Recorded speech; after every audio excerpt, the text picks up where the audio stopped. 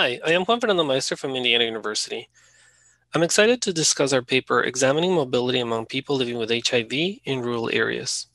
Transportation in rural areas in the US has been characterized by limited access to public transportation, as well as private transportation such as taxi or ride-sharing services like Uber or Lyft. It has also been characterized by a prominent dependency on cars. Human-computer interaction research has focused on urban areas primarily in order to design technologies to disclose, advertise, make known the local and available transportation methods and how people could benefit from ride-sharing services like Uber. Fewer research has focused on rural areas, especially when it comes to people living with HIV for whom transportation access is critical, as it has been linked to successful care and treatment and medication adherence. With the help of an HIV support center located in the study region, we conducted 14 interviews with people living with HIV and 4 case coordinators. The data collection period took place from March to July of 2020. You can find more details about our approach in our paper. The focus of our research is people living with HIV in rural Indiana.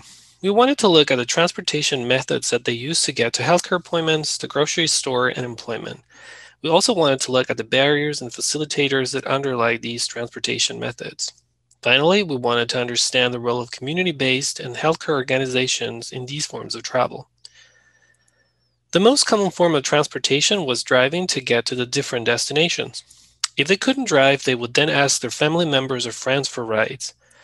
If they couldn't drive or get rides from family and friends, participants attempted to use public transportation or paratransit transportation. These forms of transportation allow them to call ahead of time to get rides to their healthcare appointments or go to the grocery store. If participants could not use or have access to any of these transportation methods, they relied on their case coordinators for rides to go to their healthcare appointments and in some cases to go to the grocery store. In fact, case coordinators were considered as a last line of defense. If case coordinators could not provide rides to their clients, they could give them vouchers for taxis or ride-sharing services like Uber or Lyft. They could also help their clients find and coordinate rides from their own social circles. Private transportation methods like taxi or ride-sharing services were not really present in the communities where participants lived. And if they did exist in those areas, especially taxi services, they were often too expensive.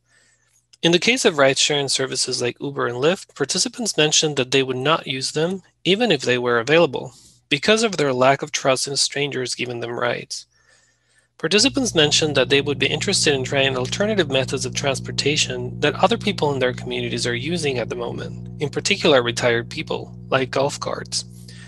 Participants mentioned that people in their communities would use these alternative transportation methods to go to the grocery store, for example. Our findings also suggest the presence of a neighborly altruism amongst participants that have tightly knit social networks.